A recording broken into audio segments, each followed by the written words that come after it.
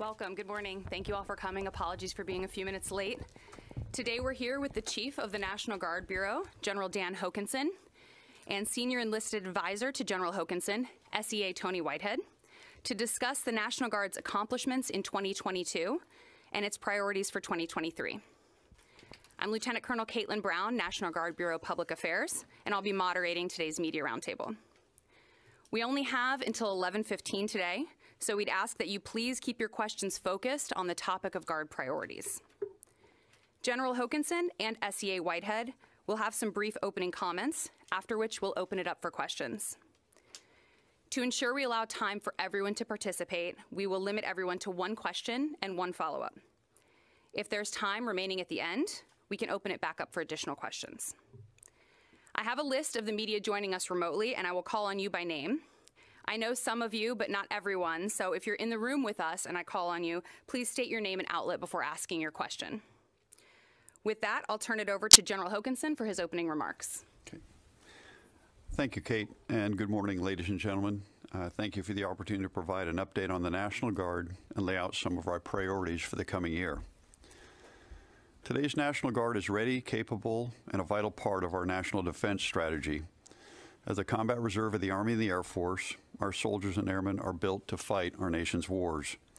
It is a manning, training, and equipment for combat that allows us to also serve our communities in their time of need. And if you're not already aware, the National Guard is over 430,000 strong, or 20% of the joint force, second only in size to the active duty Army. Right now, more than 40,000 of our men and women are engaged in missions around the world, to include over 22,000 serving outside the United States. In 2022, we provided ground and air forces to all of America's combatant commands. That included Army formations in the Middle East and Europe, global tanker, airlift, and fighter aircraft support, and training with our allies and partners around the globe.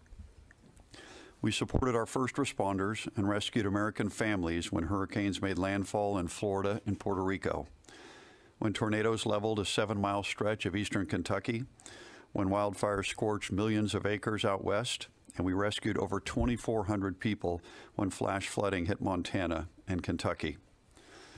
We also assisted with election security during the recent midterm elections, and that doesn't begin to cover the impact we make in our local communities every day. So what does the future look like for our National Guard? What are our priorities going forward? They're really the same enduring priorities I established when I became the chief: people, readiness, modernization, and reform. I'll start with taking care of our people, because every mission is made possible by our people. That means starting with health care. Some 60,000 National Guard soldiers and airmen have no medical coverage. That's why the Health Care for Our Troops Act is on my radar. If passed, it will allow every member of the Reserves and National Guard to sign up for TRICARE Reserve Select with no fees or copays.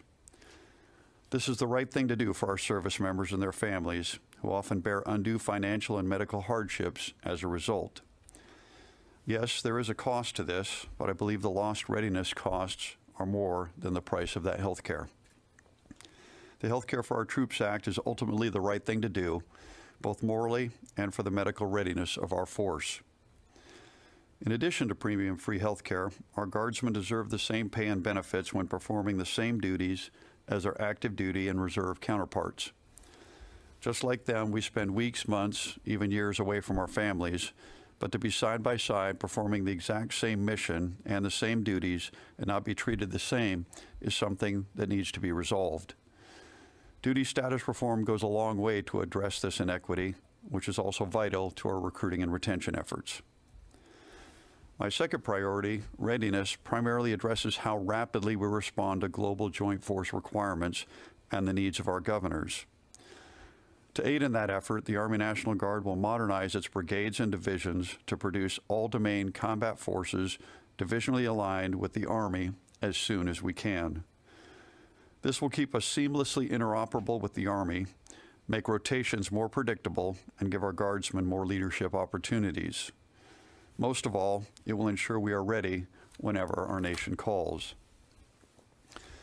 As we move to a different model of warfighting than the past 2 decades, we will increase our rotations at combat training centers and participation in realistic exercises, because training as we fight is the best way to prepare for future conflicts. Readiness also merges with people when it comes to fitness. Recently, my wife Kelly and I took part in an event where we ran a 5K, a 10K, half marathon, and a marathon over 4 consecutive days.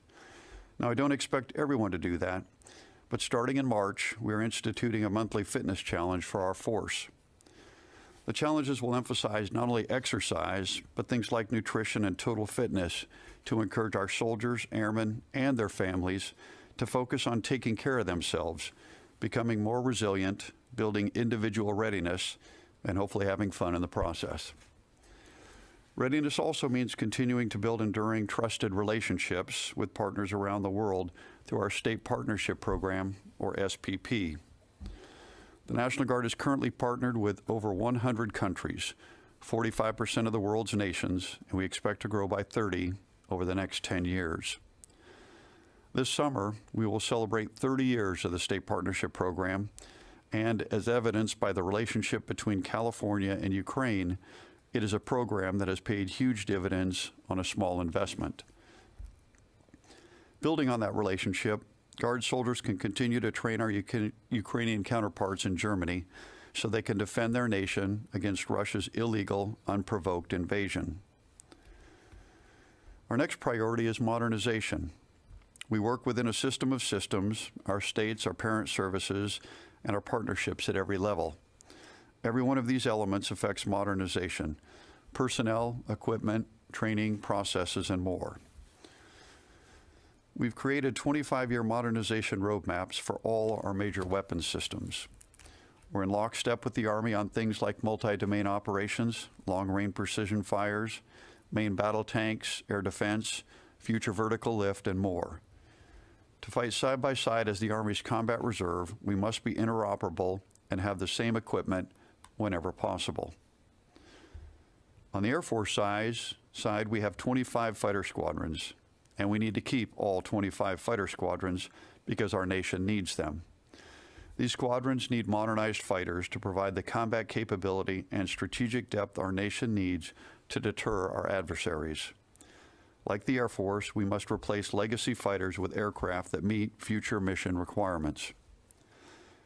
Likewise with tankers, the KC-46 will continue to replace the venerable KC-135. With tactical airlift, the C-130J will put a modern face on an old workhorse.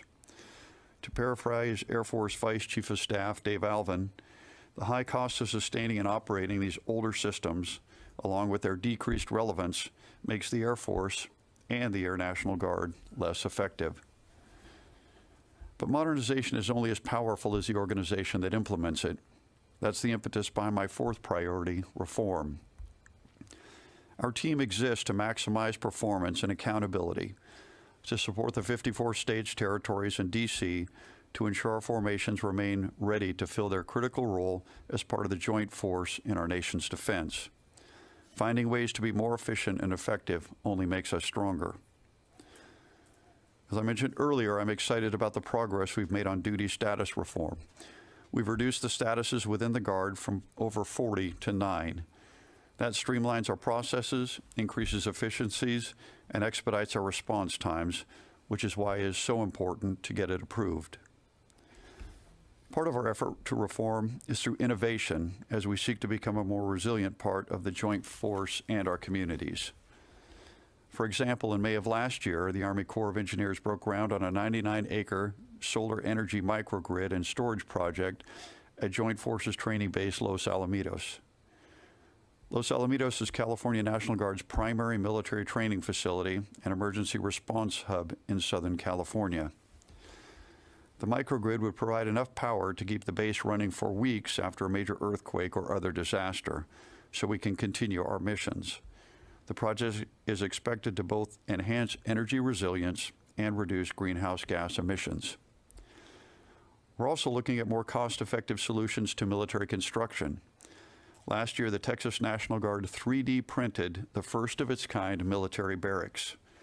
At over 5,000 square feet, it houses 72 soldiers, was printed in 113 days, was ready for occupancy in 209 days and at approximately 70% the cost of a conventional barracks. And while COVID was difficult for many, it also forced us to rethink how we work. I established a working group to develop a policy to find the right mix of remote work and telework opportunities for National Guard Bureau positions. This initiative has a number of benefits. It improves communication between the Bureau and the states. It helps retain highly skilled, talented team members and helps us better manage our talent. Most of all, it brings us closer to being the agile, adaptable, integrated force we need to be. By prioritizing people readiness, modernization, and reform, we will ensure the National Guard keeps our promise to the American people, the promise to be always ready, always there. Now I'd like to turn it over to my right hand, Senior Enlisted Advisor, SEA Tony Whitehead, for his opening remarks, and after that, we look forward to your questions. Tony? Hey, thank you, General Hokanson, and good morning. I'm SEA Tony Whitehead, the Senior Enlisted Advisor to the Chief of the National Guard Bureau, who's sitting next to me. And as he mentioned, we have over 430,000 National Guard soldiers and airmen. My role is to provide a voice for the enlisted force and represent their needs. In this last year, I've visited over thousands and thousands of soldiers, airmen, and their families, and listened to their top issues as well as their great accomplishments. When we talk about accomplishments, as you heard the Chief mention, we're extremely proud of our Guardsmen for the great things they've made happen in 2022 by meeting our 3 core requirements: the federal mission, our state homeland mission, and of course our state partnership mission, which has been growing and impacting the world for over 3 years. His priorities, our people. Through the continued improvements to enlisted professional development, career enhancement, and family programs, our Guardsmen soared to new heights of professional growth and technical competence. These programs were and are essential to our force's health, morale, welfare, which is foundational for a ready and fighting force. Readiness. We're able to give valuable time back to our commanders so that our soldiers and airmen can do their training for their AFSCs and MOSs so that they can be prepared, whether it be at home or go downrange, as well as time for family programs so that we can connect back with our communities. Regarding modernization, we saw the changes in weapon systems, equipment, and aerial platforms within our services. We continue to provide and enable advancement in tools and training for our service members needed to complete their missions, and as the Chief regularly encourages, interoperability. Speaking of reform, NCO leadership and development is a force multiplier that has proven a strategic implication. As we changed policies and procedures, we enabled our leaders to continue leading from the front, proving our enlisted corps will always be a force to be reckoned with. As a Senior Enlisted Advisor, I would like to promote my 3 initiatives, which is educate, empower, and execute, which fall right in line with our Chief's priorities. We are continually improving professional development for our troops that they are receiving. We work on service for our members, the knowledge, the ability, and the vision to ensure our leaders know exactly what they need and that our leaders have the right people to do the right job when the time is needed. Nothing has been put in front of us as a National Guard that we haven't been able to accomplish, and we will continue to do so. The education and training our Guardsmen receive prepares them for whatever may come. Looking at 2023, I can't express how excited we are about the National Guard and what's happening for our force.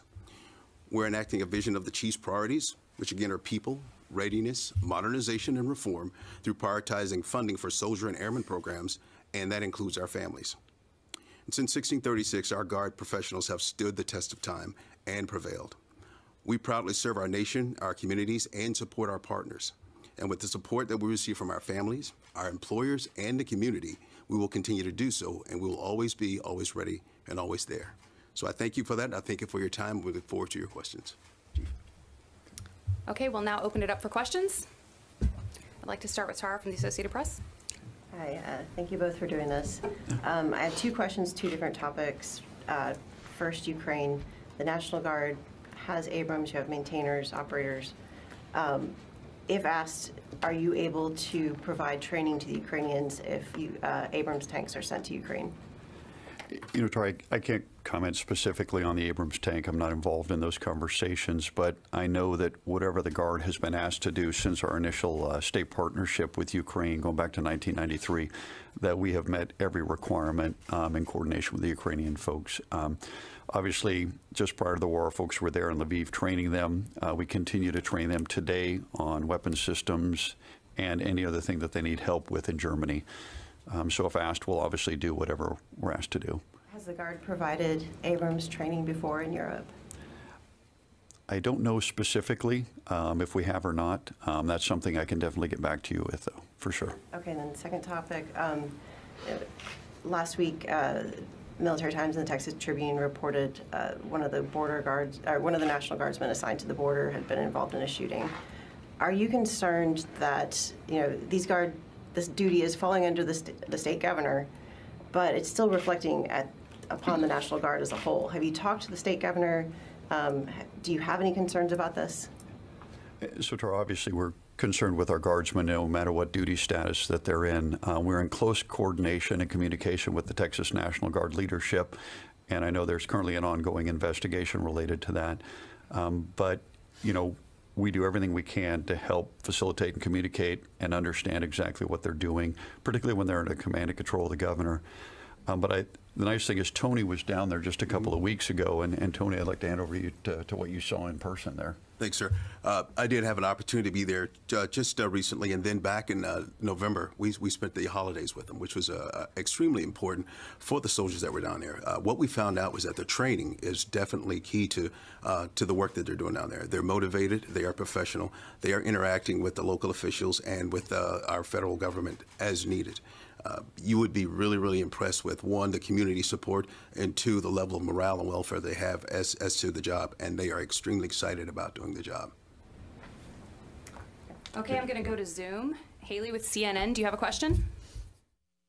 Hi, I do. Thank you so much. I was wondering if we could just kind of get more of an update. General, you mentioned the training ongoing for Ukrainians happening now with Guard soldiers out in Germany. Could you just give us an update on kind of what you're hearing and seeing as that training is ongoing? And then I have a follow-up question. So, Haley, I had the opportunity to actually visit them in 2022 in June as we were training the Ukrainians there. And I will tell you, it's a great effort. Their Ukrainian soldiers are very motivated. Obviously, their country's been invaded, an unprovoked invasion, and they're there trying to defend their sovereignty. And so when we look at the training, we work with them very closely on the areas that they feel like they need help, and we focus on that, and particularly on any newer weapon systems or training on weapon systems that they're employing. We're really focused on that. But I would tell you, it's pretty motivating to see the dedication of our guardsmen and the Ukrainian soldiers working together to prepare them to go back into their country. Thank you. And just to follow up on the question about the situation at the border, could you just kind of clarify, I mean, what are their left and right limits, so to speak? I mean, what are they supposed to, authorized to be doing, not authorized? I think that role has kind of evolved over time from when they were supposed to be in sort of this operations role and not really interacting with migrants very much to now the situation we just saw in the media recently. So could you just kind of go back over what those limits are for them? So, Haley, I mean, I can answer the question related to the Title 10 forces that we have rotationally down on the southwest border, and they're really in direct support of CBP. With respect to Operation Lone Star and the Texas National Guard working under state active duty, I would really have to refer you to the Texas National Guard in the state of Texas to answer specific questions related to what they're doing. Okay, do we have any other questions? Jim? Chief, just if I could, when Russia invaded Ukraine, everybody thought that Russia would stomp all over these folks. They had essentially the same equipment. The big difference was the training that they received, and specifically the NCO training and the development of the NCO Corps. Is that something that's still going on? Are you still working on that even as they're in the midst of the war? And where do you see that going if, in fact, that is happening? So, Jim, a great point that you brought up. So if you look at the invasion in 2014, after that, we worked very closely with the Ukrainians and the California National Guard to identify those areas where they felt that they could really improve to prepare themselves if anything like that occurred again, which we saw last year. And one of that, as you mentioned, was NCO development. And so as our Guard units have rotated through since 2015 with the Joint Military Training Group Ukraine, we've really focused on developing their non-commissioned officers, as well as a couple other areas that they really wanted to work on. And when you look at the predictors when the war started, there were a lot of folks that said it would be a matter of days or weeks. But from our guardsmen that had trained the Ukrainians, they said not so fast, that they really felt that the training that they had really taken seriously, and we saw that, the impact. Obviously, the greatest credit goes to the Ukrainian people and their forces for standing up for their own sovereignty and defending their homeland. But it was one of those things that we worked on and we continue to work on with the Ukrainians right now. The key thing is areas that they ask us for support on and training. We really try and focus directly on that. For the senior enlisted leader, are you learning lessons from the Ukrainians? I mean, obviously this is a two-way street. Are you learning lessons from what they've gone through? We are. I think one of the most important things, and I'd like to go back to what the chief was talking about as far as developing the enlisted corps or that NCO development. What you find is our American forces, when they went over, and you heard me talk about educate, empower, and execute, the education piece was extremely important. And as the Ukrainian leaders saw the NCO corps taking the lead on the training, empowerment was extremely key to, that piece of the puzzle.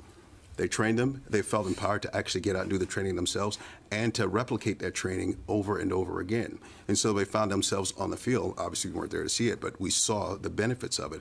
They were able to lead from the front. At the lowest level of supervision, that's where our NCOs really are effective, because the things that our commanders empower them to do, they take hold of it, they educate the forces, they do the overwatch to ensure they have the training, and then execution takes place. And it's a force multiplier, and it is a morale builder as well.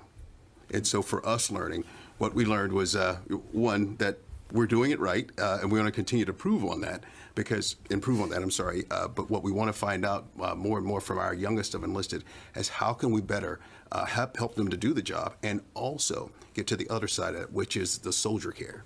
Because if they have the right frame of mind and they're thinking more about the job and they don't have to think about family, they're thinking about morale and welfare of the soldiers that are doing the job, we see a huge benefit in them doing, effectively executing the mission. Are you seeing more demand from other state partnership units to work on the NCO course? Jim, we actually have, when you look at our state partners, it really is a two-way relationship. We train with them on areas that they would like to really share our expertise, and vice versa. We learn from them as well.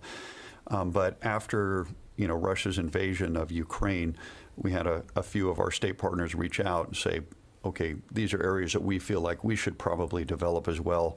And we've really tailored our engagement since then to address those concerns that each of these separate countries have. Okay, do we have any other questions in the room? Megan?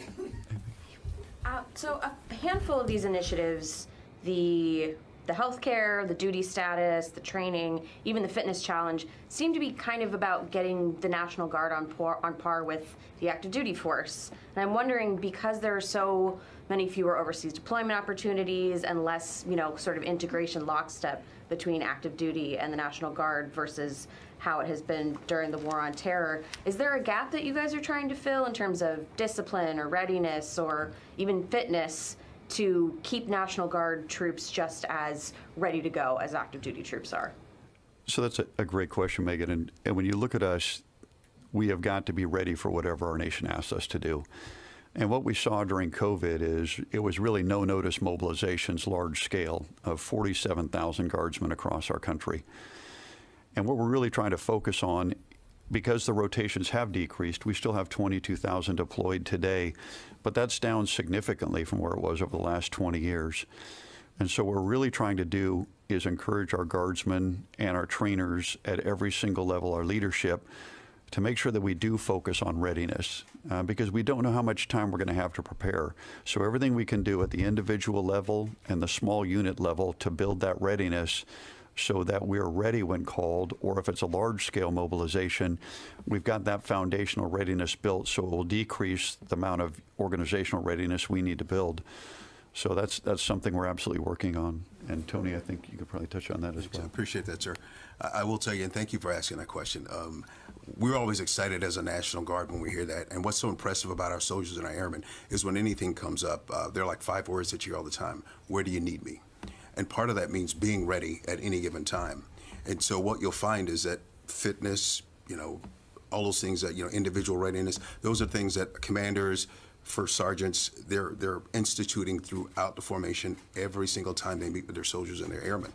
And so it's not just about the training weekend where you'll see these things happen. It's the communication piece that happens throughout the month.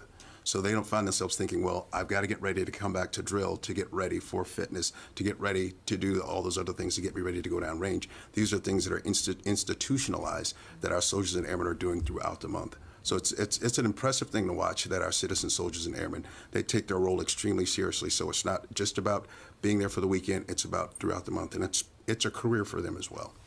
And in terms of the healthcare and pay reform, is that with an eye toward retention? Is that to make sure that people who are serving the National Guard still feel like they are getting the benefits of serving in the military, even if they are not downrange as much as they used to be? So it's really kind of twofold, obviously. The first one is they make a significant investment in giving up a large part of their life to go through their training and then give up their one weekend a month, and oftentimes it exceeds that. So we want to make sure that whenever we call them, they can step on the field and play their position. And if they've got the medical care, they can do the preventive care, or if they get injured at any time, that they're ready to go and medically ready. So that's part of it. The other thing is we want to make sure that we do keep an eye towards recruiting and retention. And that is a big thing. When you look at the current environment right now with a lot of companies, things that we traditionally relied on to encourage folks to join the Guard, educational benefits, training, those type of things. Many corporations now do that as well because of how difficult the environment is. And so we need to keep in touch and in tune with that environment to provide those things that encourage people to join our organization and then stay in. One thing that is nice is once we get folks in the organization, our retention rates are extremely high. But the key is to getting them in that front door and showing them what we have to offer. Brandy? Hi, thank you both for doing this. First, to follow up on the 3D printed military barracks, are service members using those right now? And sort of stepping back big picture, what are your plans or priorities around 3D printing for innovation in the coming year? So I believe they are utilizing the barracks. I've seen pictures of it and videos. They had a news report there in Texas. But to us, when we look at the cost savings and the time at which, we can't help but take a look at this as a possible solution going forward. And this was really the first test, and then we're looking for other applications where we can consider that. And when you look at the importance of 3D printing, the ability to create, just say, parts of piece of equipment, instead of storing it on the shelf or trying to get it one way or another, if you've got that 3D printer capable of making those parts at the point of need and then just being able to make it when you need it, I think it's one of those ways that we can not only save money, but become more effective and more efficient by having that ability to produce that stuff on hand. And Tony, think anything you're seeing in this? I like that, sir. I know we just had an opportunity to go to Texas to see that as well. And we look forward to seeing it because it's amazing the things that are teaching now to some of our newest soldiers and airmen that are coming in under STEM. And so 3D is probably going to be the wave of the future, not just as we see it as building the infrastructure, but those that are coming in that will be part of the conversation that will help it move forward. Thank you. And then a follow-up. I'm interested in hearing about trends around cybersecurity assistant requests to the Guard. What did that look like in 2022? Was it on the rise? And what are you anticipating around cybersecurity assistance in 2023? So interestingly, one of the biggest demands we get is through our state partnership programs. A lot of countries are concerned about the cyber defense of their nations and their militaries. And so in many times we'll leverage our cyber forces to help train them and really work on the basics and sometimes advance on how they would help protect their systems. But when you look at the midterm elections, we had done this actually going back to 2016, working with the states to make sure that there was no compromise in the voting system. But within the states, the great thing is because our units are there under Title 32 or state active duty, they can help mitigate some of those attacks. Examples are in Texas and Louisiana in the past couple of years where they had malware or ransomware that attacked some of their systems, and the Guard was able to come in on a state active duty status to help mitigate the impact of these public institutions. So we're there helping anywhere and anywhere we can to help mitigate that. And it also gives great experience for our guardsmen who are really leveraging their civilian skill set to make a difference. Okay, we're going to go back to Zoom. Steve with military.com, do you have a question? Yeah. Hey, thanks, General, for doing this today. Real quick, what does the Guards' recruiting numbers look like so far with the first quarter of the fiscal year? Okay, Tony, you want to talk about recruiting? Sure. Yeah. To get into the specifics of the numbers, that's something that we're working on right now. But what I will tell you is that some of the challenges that we thought we would be facing, we see them, but we're getting the right people into the National Guard as we need them. What I'll tell you, and I was just in California this past weekend with the California National Guard. What's most impressive about the new recruits that we have coming in is that when people talk about whether or not we'll meet our numbers, I say it's just a matter of when, and we will do that. But we're getting the right young Americans that are being a part of our organization because they really do want to serve. It's just a matter of connecting with them, and we're finding ways to do that. We're getting creative, we're getting innovative, and we find that once we start doing that, they start coming to us. And some of the young faces I saw, it just reminded me when I talked to General Hokanson about it, is that we will get to those numbers that we need as a National Guard and as a DOD. It's just a matter of when. And another quick topic real quick. With the Guard kind of coming off the GWOT era, has there been any look into expanding its special operations footprint, whether it be expanding SF or getting a Ranger element or anything like that? So when we look at the Special Operations Forces, and I'll talk primarily with respect to the Army National Guard, the only two Special Forces groups not on active duty are in the National Guard, the 19th and 20th group.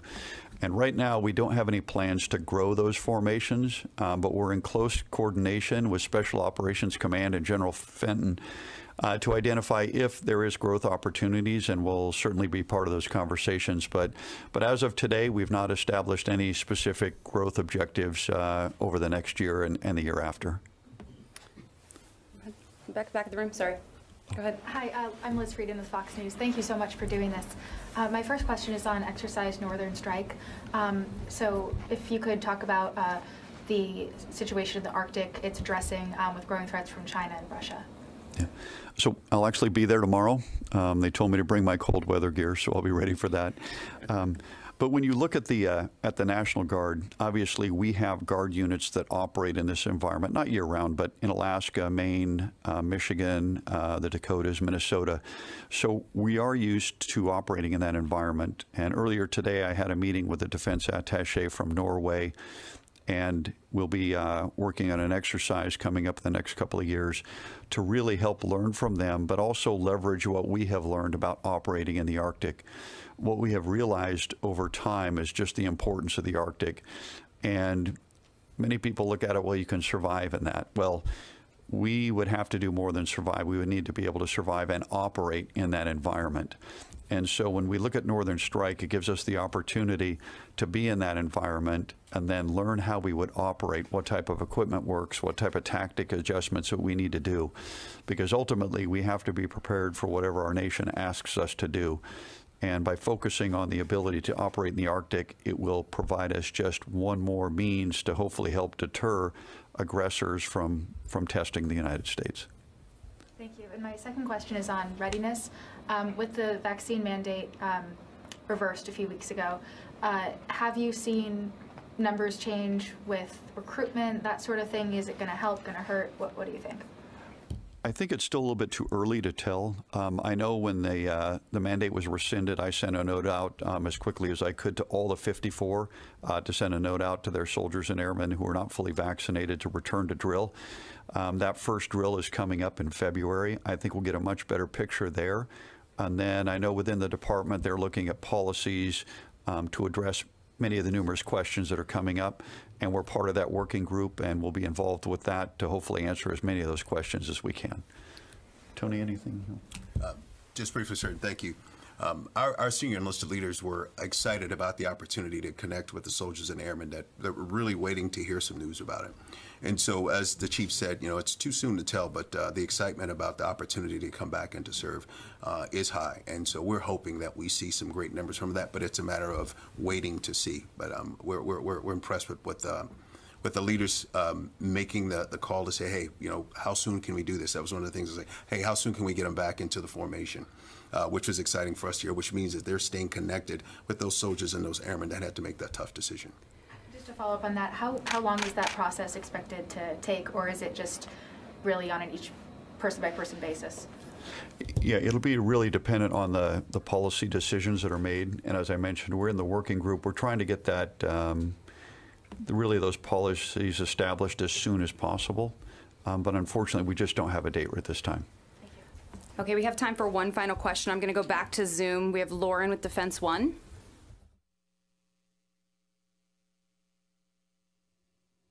Lauren, do you have a question? Okay, moving on, we have Kimberly with Signal Mag. Hi, yes, thanks for your time this morning. I wanted to ask, General, what are the challenges of modernizing to have all domain combat forces to fight across all domains and, you know, in multi-domain operations? And then for SCA, Tony Whitehead, what are kind of the training needs you're seeing for MDO? Thank you.